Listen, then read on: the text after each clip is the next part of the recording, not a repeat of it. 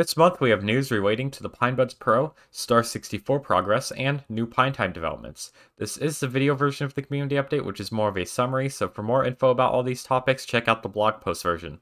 Also thanks to Lucas, Mara, Clover, Ben, Calc Programmer, and others for contributing content to this community update. Also check out my channel, Pizza Loving Nerd, for more open source related videos. We are holding the community Q&A this month on November 25th at 8 p.m. UTC, and this is your chance to ask us questions live on IRC, Matrix, Telegram, and Discord. We will be streaming the Q&A session on YouTube, PeerTube, as well as the Discord live stage, and this is our last Q&A of the year, so we hope to see all of you there. We're also reworking the main Pine64 website, and this new website will place a greater focus on the community aspect of Pine64. The goal here is to place an emphasis on individual community projects, this blog, the Pine Talk podcast, in-person meetups, virtual hangouts, and everything else you can think of that is directly related to this community. Everything related to Pine64 hardware will be moved to the Pine Store's website, which will also be receiving an overhaul some point later in the year. We can't wait to show it off. Pine64 EU is having a full restock this week with PinePhone, PinePhone Pro, PineBook Pro, PinePower, PineTime, and PineSoul V2, and various accessories available again, and this stock will last until Christmas.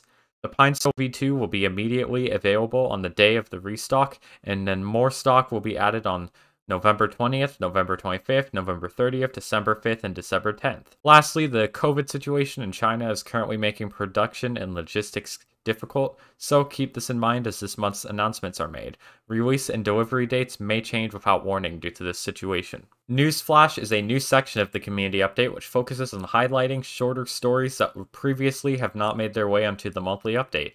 These stories will include small Pine Store announcements, community projects, partner projects, and software developments that would otherwise not get covered. Community member Andrew, going by the handle Rushan on Twitter, created a light attachment for the PineSoul V2, allowing you to work on projects in dim environments. The ring attachment is filled at the base of the tip shaft where it meets the body of the iron. The ring features two little LEDs which are powered directly from the PineSoul.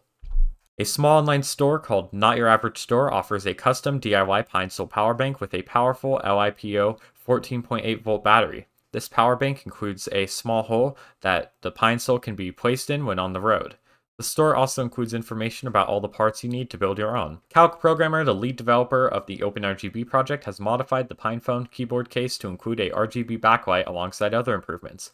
And files for the PCB and code are already available, so if you have the know-how and you understand that this will validate your warranty, this is a very cool project to embark on. In software news, the Court64 Model A now has the ability to output DSI video, and apparently touch display functionality works, but it is a bit flaky.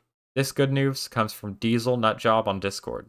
Lastly, the Rochambeau retro game console capable of housing Pine64 SBCs is making its appearance in the Pine Store in the coming weeks. If you're into retro gaming, then the case features a fully functional on and off and reset switch, a SATA disconnector, I/O pass-through, and you can pick up a pair of matching controllers and a 128GB SSD that imitates a cart. The PineBuds Pro were revealed in an April Fool's joke earlier this year, and they are a pair of wireless in-ear earbuds with ambient and environmental noise cancellation, as well as transparency mode and long battery life. These buds were designed to just work for those who want a pair of wireless earbuds while simultaneously offering tinkerers everything they need to play with the device.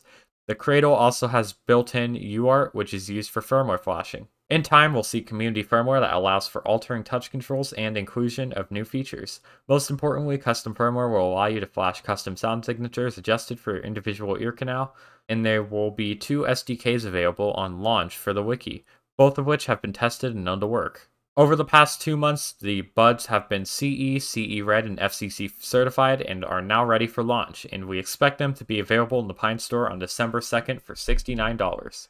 We are really pleased to see the positive reaction to last month's announcement of the aux64, and to recap last month's announcement, the aux64 is a tiny RISC-V single-board computer of 64MB of RAM and capable of running Linux or RTOS.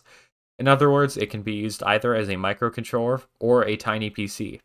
At the core of the board, you'll find a BL808 SoC with 3 cores, a 64-bit RISC-V core, and a 32-bit RISC-V core, and a low-power RISC-V core. We currently expect the little board to be available on November 25th, and on launch 2 versions will be available, the first of which will sell for $6 and the latter will sell for $8. The first SDK is going to be geared towards RTOS development, while the latter towards Linux development. Linux has already been booted successfully on the aux64, with Marek managing to get a build root up and running earlier this month. The RTOS SDK will be available on launch, and we cannot wait to see someone pick up bare metal development. We hope to have Star 64 available today, but some last-minute production issues have pushed the release date back to December 5th. Please note that the date may be pushed back further due to the COVID situation in China. In case you missed it, the Star 64 is a RISC-V single-board computer with a Star 5 JH7110 64-bit RISC-V CPU sporting quad Sci-5 FU740 cores locked at 1.5 GHz. The SoC is equipped with BXE432 from Imagination Technologies, and the I/O is similar to the Court 64, as is the general layout of the SBC, which follows our Model A form factor. It's fitted with a USB 3.0 port, 2 USB 2.0 ports, a PCIe slot, as well as 2 native gigabit ports. Linux 4 is already in a good shape, and you can expect to see significant progress made on the platform in the coming months. On launch, the Star 64 will be available in 2 hardware configurations of 4 and 8 GB of RAM respectively for $70 and $90. Expect announcements of software support from 2 well-established projects soon after the hardware launches. The Pinedeo product range has been long in development and has been pushed back on more than 2 occasions for a variety of internal reasons.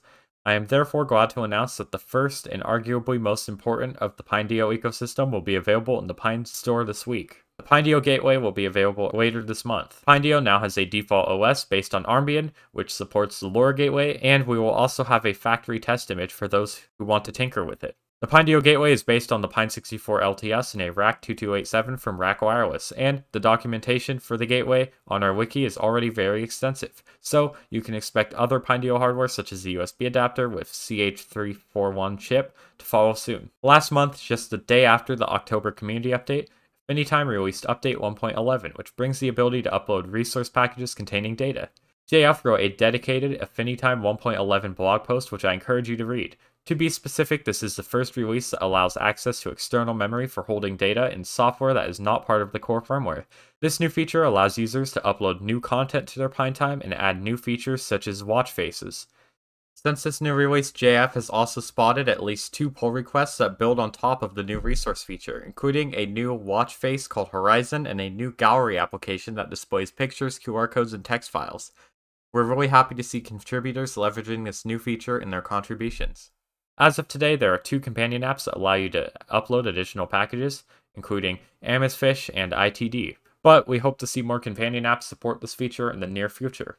So, that's it for this month, and have a good rest of your month.